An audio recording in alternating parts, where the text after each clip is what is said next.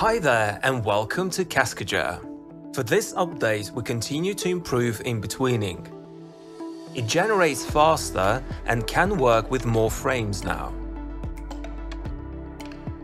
The fulcrum points are determined more precisely, which allows you to apply autophysics straight away without having to unbake the animation first.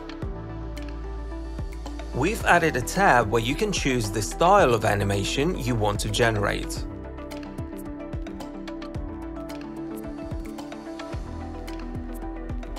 Fulcrum motion cleaning can be applied automatically now, which will not only prevent the feet from sliding, but also prevent the knees from popping.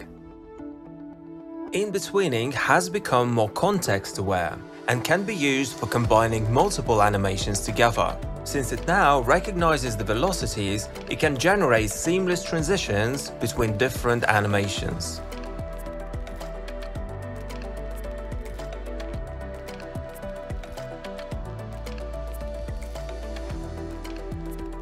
The automatic fulcrum detection has been significantly improved, which is extremely useful for mocap cleanup and using autophysics.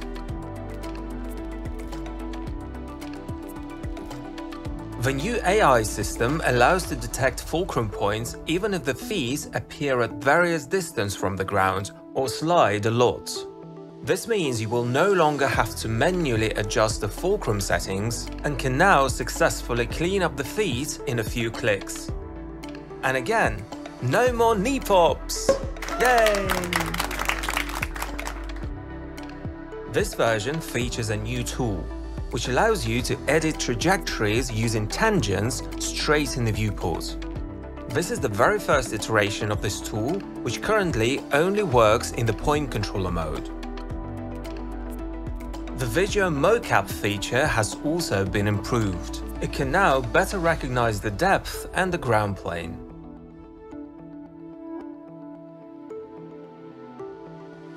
There's more smaller improvements which you can notice when working with autophysics, especially when the characters contact with each other or with other objects in the scene. And as always, you can download the new version on our website.